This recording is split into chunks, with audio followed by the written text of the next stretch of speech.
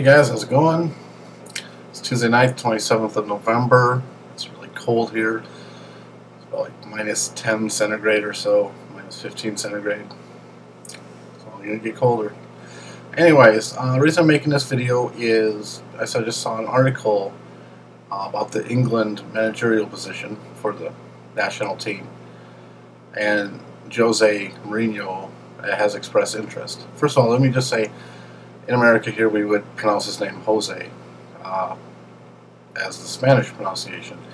As it is, he's Portuguese, so I'm not sure how the Portuguese would pronounce his name. I'm just going to pronounce it Jose, as that is how England pronounces it. Of course, the England people also pronounce the city of Lyon, France, as Leon, so who knows. Anyway, so getting back to that, Jose Mourinho has expressed interest in the England managerial position. He could be using it for self-interest, as a maneuver tactic to boost up his salary and other managerial positions that open up, meaning that he has no actually real interest in taking this position, but just using it as leverage. So who knows? But you don't know.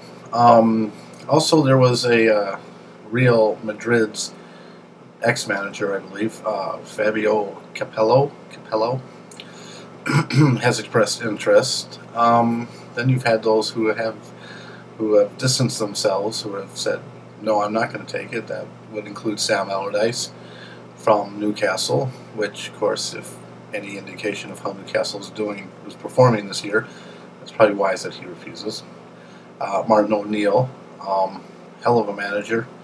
Of course, he still has a lot of work to do with Aston Villa, but he wouldn't not be exactly the worst choice, and I think he would do very well, in fact. But getting back to Jose Mourinho, I think he would be an excellent choice if he's serious about it. If he's actually, legitimately interested in the position and would want to take it, and would accept a salary that the England FA could afford, then I think that would be great. I think he would do wonders for the team, especially in areas of bonding.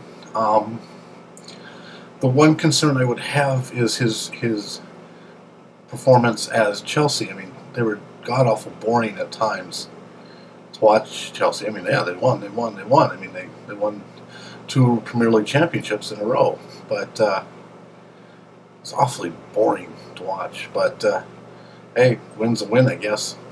So I just thought I'd mention that, and I'd appreciate your feedback if you had any choices. Also, who has refused, Alan Kirbishley. He's currently at West Ham. Previously, I believe, at Charlton. They move around so much these days, I don't even know. So, and he has also refused. He would be also an excellent manager, I think.